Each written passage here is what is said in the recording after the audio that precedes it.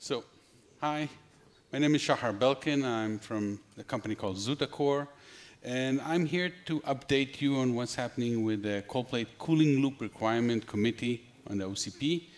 And actually, this past year, we've been working on bi-weekly meetings. These are the companies that are involved here. All of them have some components into the cold plates, and the cold plates eventually is not only the cold plates, it's the wetted material, it's the cooling loop, it's the whole system without the racks and without the mechanicals, but that support the cold plates. And one of the first things that we looked at and wanted to add to this requirement is when do you actually move to using liquid cooling? Everybody talked about liquid cooling, but most of the data centers are still cooled by air, but when do you actually move? And this is something that came from ASHRAE, and it gives you a very good picture on when the CPUs start to go over the 300 watts, like we see now from the Gen 1, like we see that the Sapphire Rapid came in 350 watts. Then you should start considering, and you can see that still in 300 watts, you can go up to 2U servers instead of 1U servers and still keep on using air, but you can see that it's coming in and you will need to move to liquid cooling. Now, when we're talking about the reason, and then we can see that the CPUs since the last 10 years have moved to from 100 watt to almost 400 watts, and that's the reason that the industry needs to start looking at moving to direct-on-chip liquid cooling. Now, direct-on-chip liquid cooling is all the above, the different discussions here from the single-phase and two-phase immersion to the single-phase and two-phase cold plate. But this committee is only talking about the cold plate, so we're talking about the single-phase and two-phase. In the last few years, this committee has done a lot of work with single-phase cold plates, and most of the work that was done this year was adding the two-phase cold plates into this mix.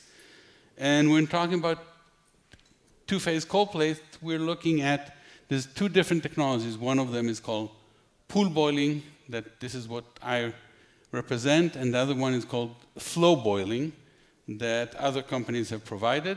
And that's what you see on the blue there is the cold plate that is the pool boiling from ZutaCore. Interesting enough is that a lot of things are in common, meaning cold plate is a cold plate. I mean, it looks like a cold plate, it acts like a cold plate, and it is a cold plate, but there is a few differences, and that's what we needed to add into this standard and add it as a complete solution that the customers can select.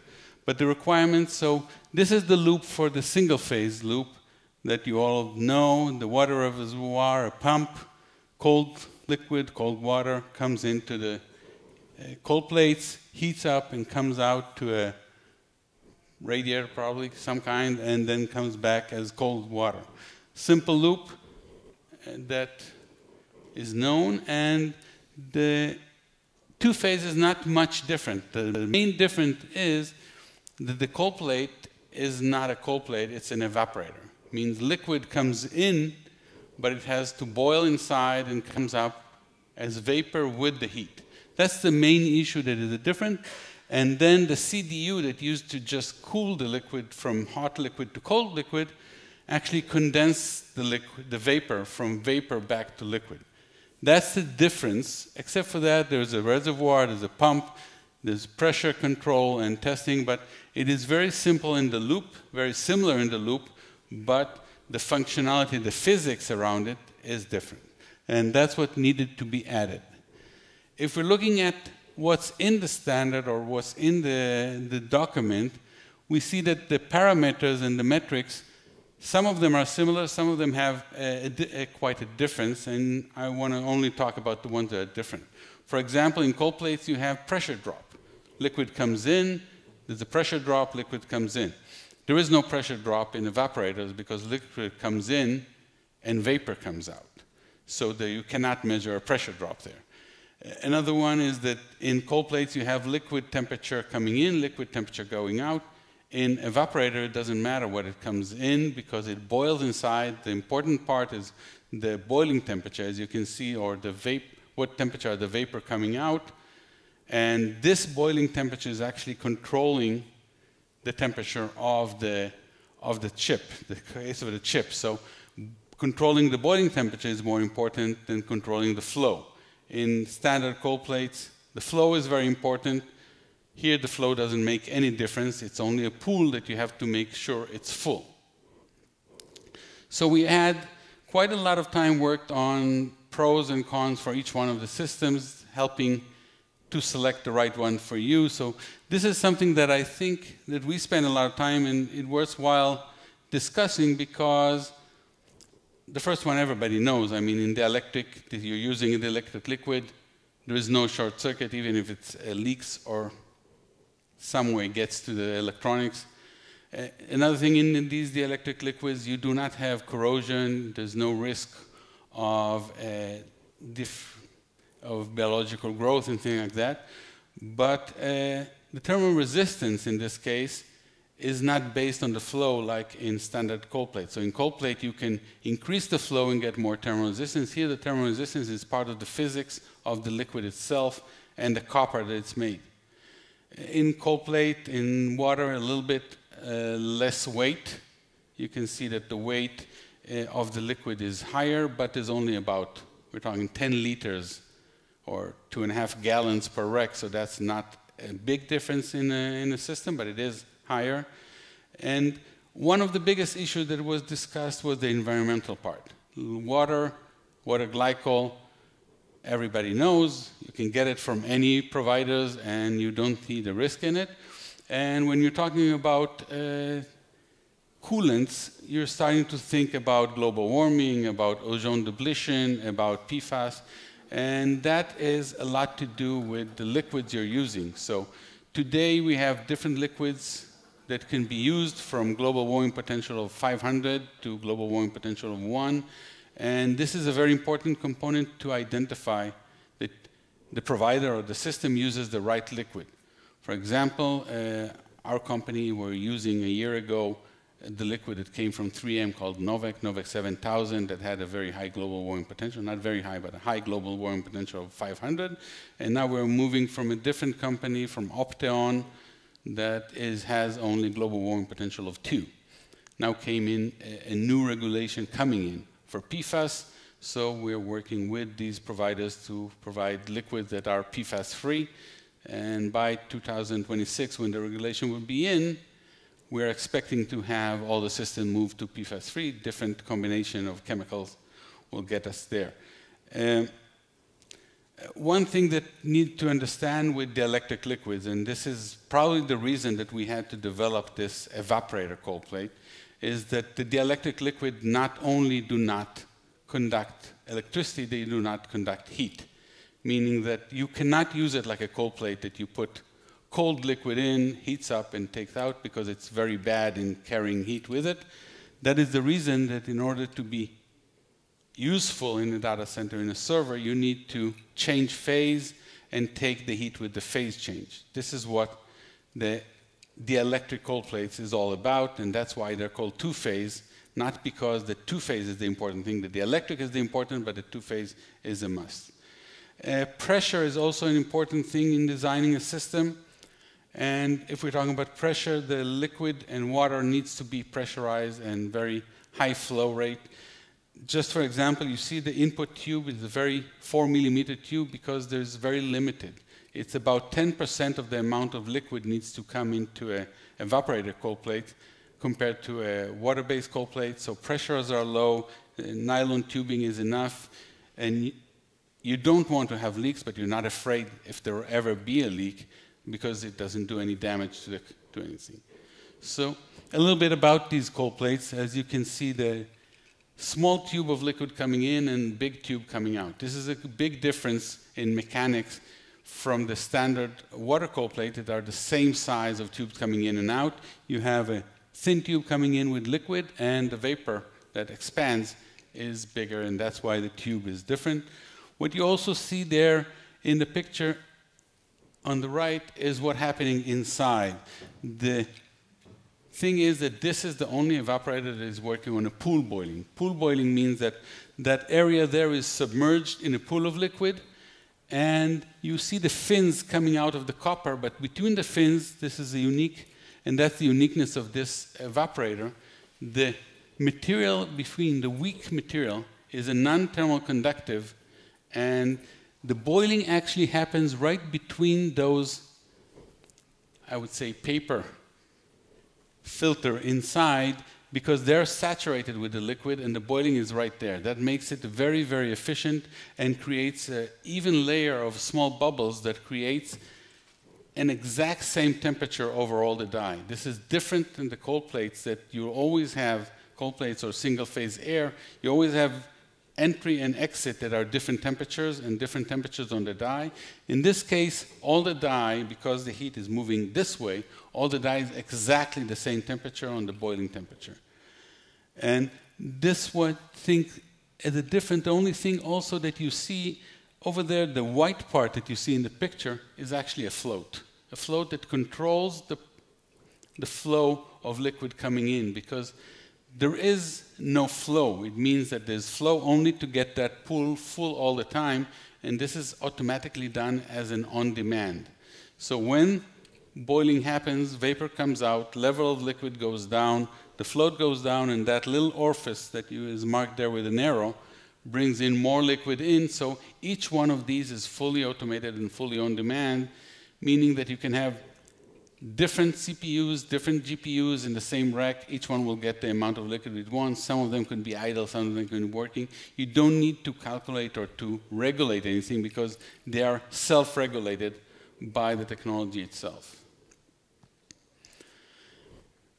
Just a few parts of info that added to this new document. So it's low pressure, nylon tubing. There is no limitation of what kind of material will be used, because there's no corrosion. You can use aluminum as manifolds. You can use different metallic components. There is no corrosion between them because it's dielectric. And that makes the design of the system much simpler. Nylon tubing, very simple. Connectors are very simple connectors of push-in. So it is simple to retrofit, it is simple to use and maintain. All the cold plates have to be in parallel. This is different than the serial components that you have, that tubes go from one to another. And the reason is that it comes in liquid, goes out vapor.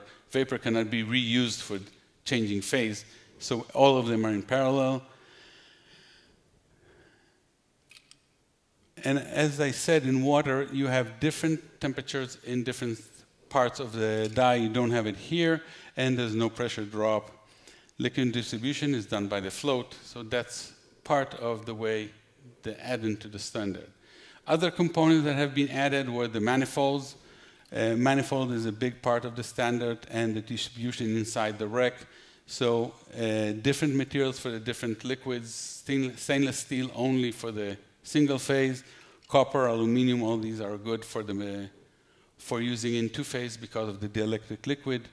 Material compatibility or wetted material compatibility is a big issue in the standard, and we can see that the need for the problem of corrosion and biological growth carry a lot of weight in the single phase, where in the dielectric liquid the majority of material compatibility is about the sealings. All the rubber sealings inside are being affected, and you have to select the right sealings for the right material, and that's what is in the standard as part of it. And quickly, the reason that, well, everybody has that call for action, so I don't want to bore you guys, but the reason is on June, this will be submitted as a full document. So the time is now to add components, and we're looking at all the experts from the pump industries, from the tubing, from the connectors, all of them come together into this standard, and anyone that want to contribute into the discussion, into the document, this committee is very open to have everybody contribute their own technology into it. That's it from my side.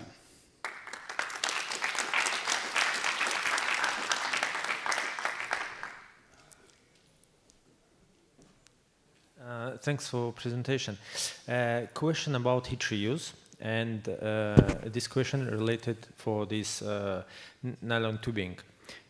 What is the limits of the vapor temperature in order to achieve high grade heat? What we can achieve? Okay, interesting question, but the reason that it is very interesting is that we control the boiling temperature, meaning the condenser can control the boiling temperature, and the condenser controls the pressure of the vapor.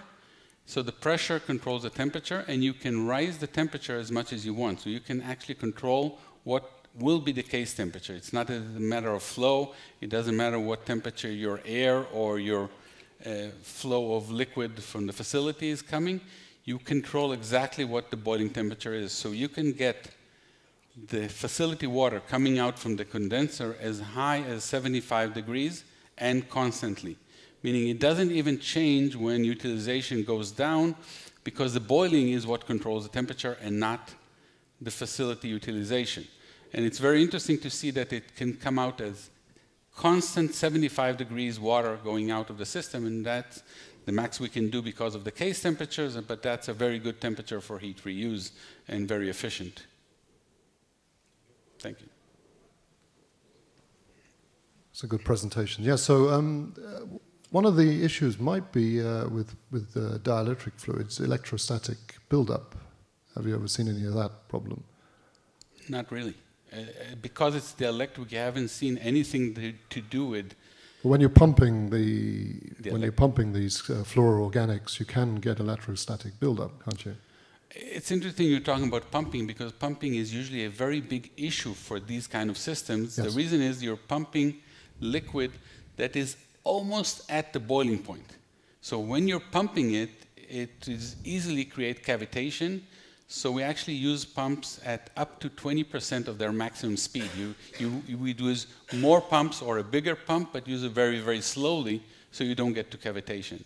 We burned quite a lot of pumps during that process, but I never took it to electric statics or anything like that. It's just a cavitation issue that brought us to break the pumps. Yeah. And what about the issue? You said that they were not daisy-chained. You're all in parallel, you know, because, I mean, you're trading, it's the latent heat of the vaporization that you're playing on. So the thing is, you can trade the temperature for pressure, because as it turns to vapor, obviously the pressure goes up. But could you not put more than one together? Because there's a lot of pipe work that you have to then put into the system if you don't put... You're right, but the piping is nylon piping, so you take two of them and connect it to a little T connector or Y connector, so it's not really a big issue of pipes. It's not the pipes that you're using in water in this case. But the 100% evaporation, meaning the liquid turns completely 100% into vapor, makes it very, very efficient, and the ability to use higher temperature of facility water, higher temperature of air if you're using condensing with air, and the very efficient side of the condensing side, and that's why we do it with 100% evaporation and not the mixture. Because as we said before, this liquid is a very good thermal conductive. If you have liquid coming into the condenser, the efficiency of the condenser goes down tremendously. So you need to bring it as vapor and turn it into liquid inside. So what about water then? Water is much better than fluoroorganics.